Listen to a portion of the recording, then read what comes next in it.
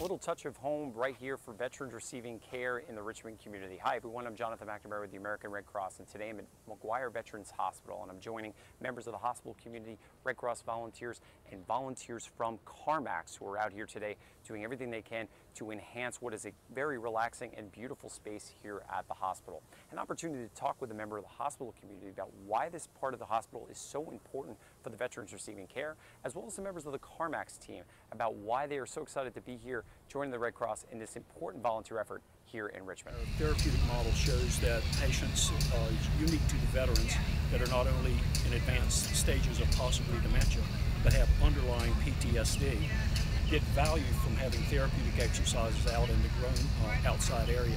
So the gardening, just enjoying a little bit of a shade on the day, having a barbecue on the weekend, it just provides an area where they can celebrate, get outside, and enjoy a little bit of the environment. It would not be possible without the volunteers, and that's why it is so incredibly important to have these wonderful people to come out and give to the veterans and provide the service.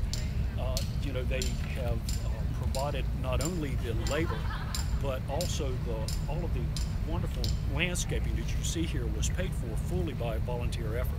And this is something that we would have been able to provide on our own devices. So it's incredibly important, and I can speak to that not only as a Veterans Affairs employee, but as a veteran.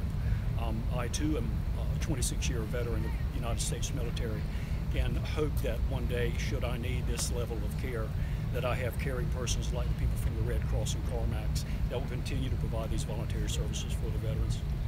It's a personal thing because my husband is a veteran, and we have a lot of friends who served, and they've both been in conflict and not, and we've seen people leave war healthy and with injuries, and then of course the typical problems that come with aging. So it's really nice to be able to contribute on a grassroots level.